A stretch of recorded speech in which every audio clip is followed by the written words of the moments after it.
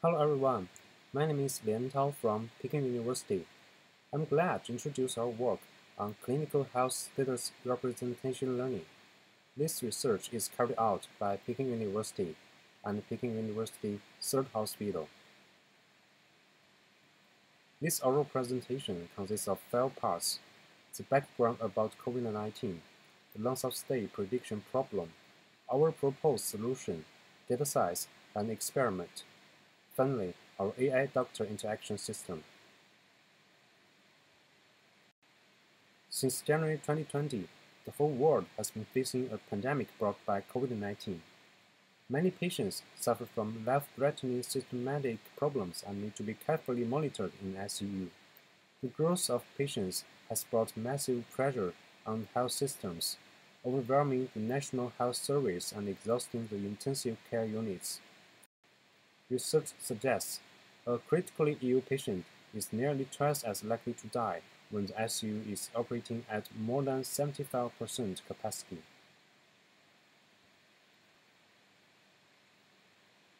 It is crucially essential to perform a dynamic patient health risk prediction for the individual patient to enable an early medical intervention and optimize resource scheduling.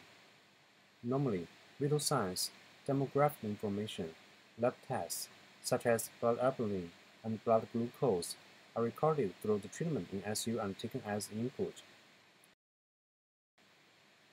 Electronic medical records can be seen as a type of multivariate time series data and provide essential healthcare information for the data-driven healthcare prediction.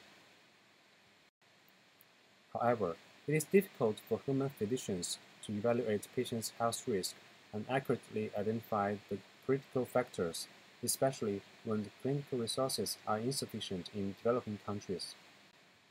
Human physicians have lack of knowledge and experience of the disease. They may omit medical signs and miss the chance of early intervention. The prognosis performed by human physicians may not meet huge demand, where clinical experience accumulation is time-consuming and challenging in early outbreak.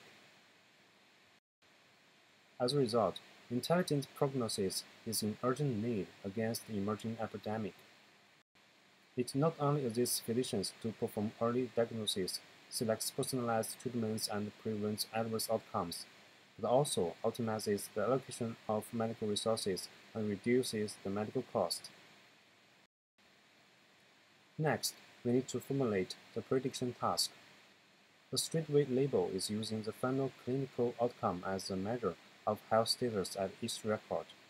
Suppose that there are patient A and patient B admitted to the hospital at February 1st with similar health status. Patient A unfortunately died at March 6. Patient B survived and discharged at the same day. For the medical records of these two patients, such a hard label cannot represent the health status of each record reasonably. Consider that for patients being discharged in a few days, their health status should be much better than other patients, especially those who will die in several days. As a result, we decide to take the remaining time spent in ICU as a health risk score, combine survived and mortality patients in a unified labeling manner to assess their health risks. According to the statistics data of Junyi Hospital in China and hospitals in Spain, most patients with COVID-19 in ICU have been discharged or died within 35 days.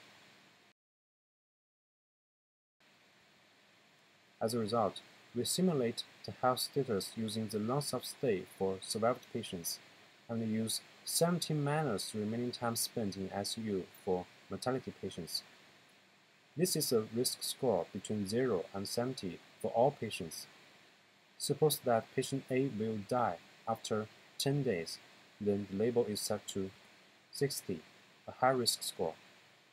Patient B will discharge after 10 days in ICU, and the label is set to 10, which is a low risk score.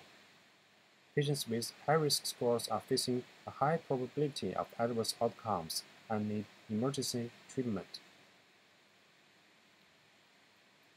But how to perform this prediction task?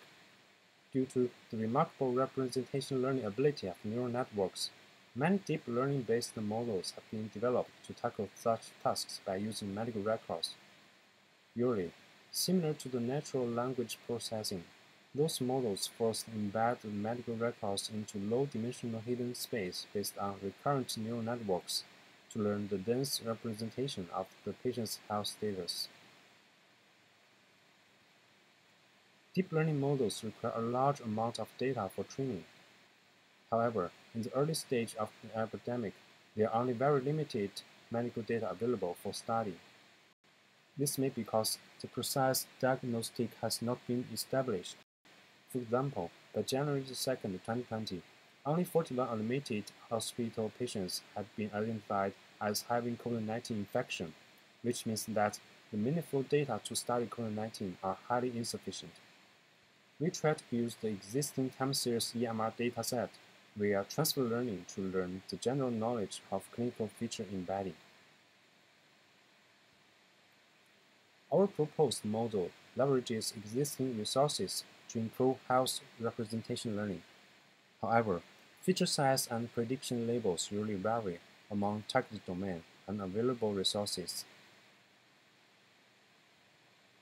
Therefore, for the prognosis with limited data, such a research challenge remains: how to make full use of the existing resources to learn the robust health embedding via transfer learning. Different from sequential embedding through time step like natural language processing, we build a multi-channel feature embedding layer to embed the features separately and prepare for the transfer learning. We will conduct feature-specific transfer learning since this layer mainly captures the general pattern of medical features. The self-attention mechanism is utilized to obtain information from the health context and capture correlations between medical features. It re-encodes each feature by looking at other features for clues that can help lead a better understanding of the given feature. The re-encoded embedding of features are in the same hidden space. Embeddings of all features are integrated into an overall representation of the patient and finally used to predict the length of stay. Our proposed model not only transfers embedding parameters pre-trained for shared features, but also distills knowledge from private features in the source domain. We build two pre-trained models on source dataset, one teacher model with all features and one student model with only shared features to be transferred. The student model is trained to imitate the teacher model's embedding behavior via similarity supervision. Concretely, the teacher model is trained on the source dataset with both shared features and private features. Then, we distill the teacher model's knowledge to get the training of student model via embedding similarity loss. The potential mistakes learned by the teacher may negatively affect the student. As a result, we also train the student model to produce the correct ground truth label in addition to similarity supervision from the teacher. Finally, the pre-trained parameters on student model are transferred to the targeted dataset and further fine-tuned. We take two COVID-19 ICU datasets as the targeted datasets and perform the length of stay prediction. One is released by Junyi Hospital in China, with 375 patients, 18 features shared with source.